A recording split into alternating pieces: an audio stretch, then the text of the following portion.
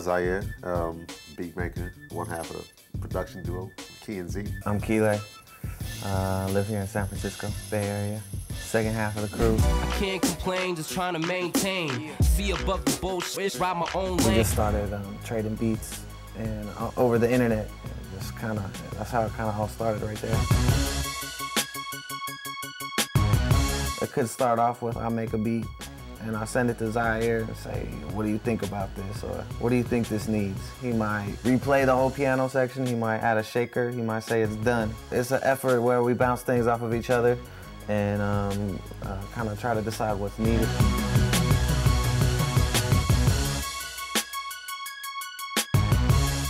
Zaire has his network out in the East Coast. I have my network out here. It's good in that sense.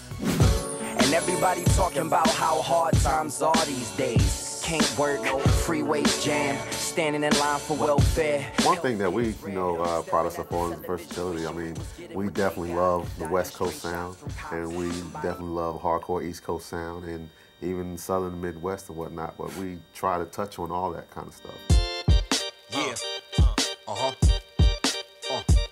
My favorite sound is a West Coast, G-funk sound and whatnot, and that was because I'm from Ohio, which has a lot of things came out of Ohio that made it out to the West Coast. We're really not boxed in enough to have really an effect on what kind of music we do. We try to hit it on all angles, because we're such fans of music.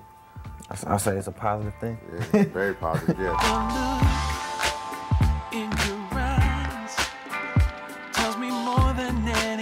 Could ever do, but still you try. Producers are pushing more and more to have their music heard, and especially I think the way that the music industry is moving right now, it's a benefit to be your own artist. I think that's why the big push for producers to do their own compilation albums or come out and be their own artist.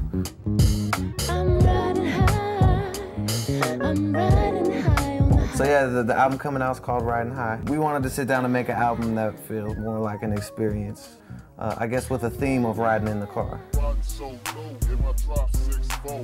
We tried to make it somewhat conceptual. And, it's got a lot of good guest artists on there. We really want to just try to work with more like diverse artists, like R&B, doing like some rock stuff right now. Just want to try to grow, musically and as artists. Exactly. Yeah, make a lot of noise with the music. Try to get into anything you can, and just be out there, because we out here, man.